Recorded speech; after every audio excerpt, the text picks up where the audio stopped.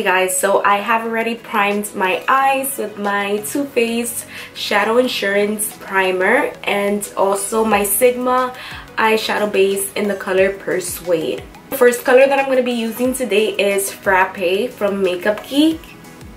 And this color is going to be going into my crease with a fluffy blending brush. And I'm blending this into my crease, doing back and forth blending motions. So the next color that I'm going to use is Koko from Makeupgeek, and I'm also going to be putting that into my crease. I'm just not going to bring it up as high as I brought up Frappe. And a trick that I like to do when I'm trying to define my crease a little bit more, which is what I'm trying to do with this Koko color, is that I'm not going to be holding my brush from this angle down, which is what I usually do when I'm putting colors into my crease. I'm actually going to hold it up from like a higher angle and buff that into the crease, holding the brush up like this.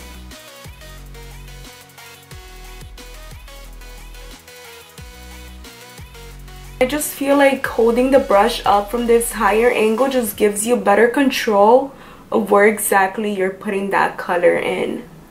So I'm actually feeling like I want to warm up my crease a little bit more, so I'm going to be taking this single eyeshadow from Makeup Forever. It's one of their artist eyeshadows.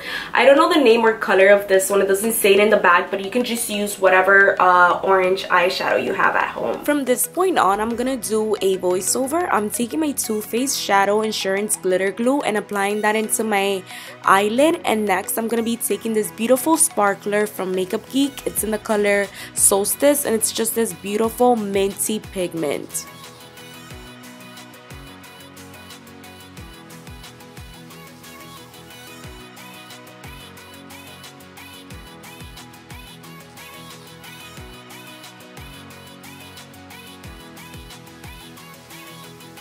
Moving on to the face, I'm going to use the MAC Prolongwear Concealer to conceal all the dark spots that I have on my face. And after I blend that in, I'm going to be using the L'Oreal True Match Foundation.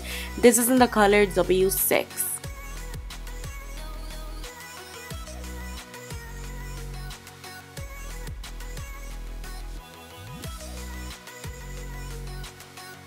For concealer, I'm going to be using this Wet n Wild's highlighting pen and then blending that in with a damp beauty blender.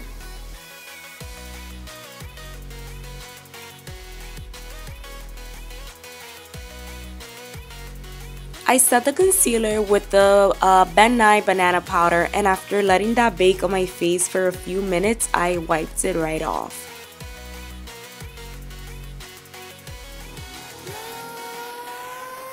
For bronzer, I'm using the Rimmel London Natural Bronzer.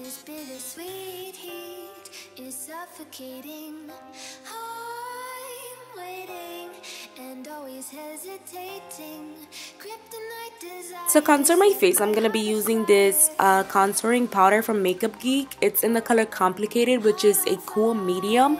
And these are just so pigmented and easy to blend. I was honestly very impressed with them.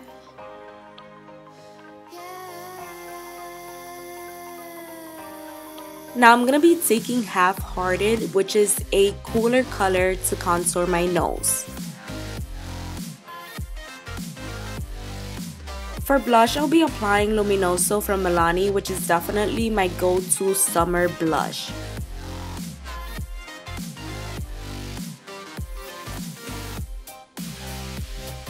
I'm going to be using this illuminator from Becca in the color Opal to highlight my brow bone.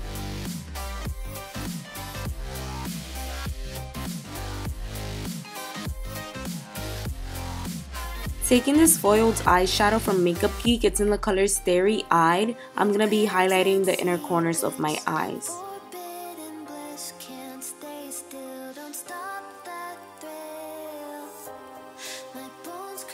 Now I'm taking Koko again and applying that to my lower lash line.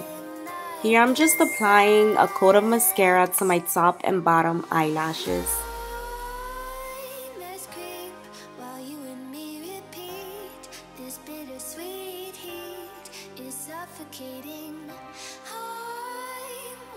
For lashes, I'm using the base Goddess from Koko Lashes.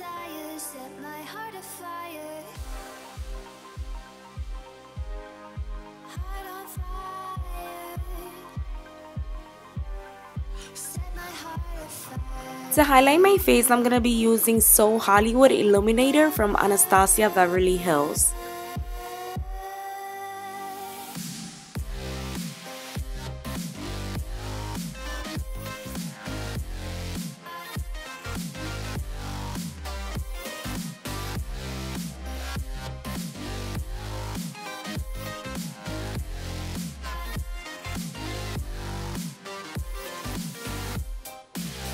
This is another bae. You guys see me using this lip liner like almost every single video that I have. This is the NYX lip liner in the color Brown Cafe, and I'm using that to line my lips. And then I'm gonna be going over with the Anastasia Beverly Hills lip gloss in the color Undressed.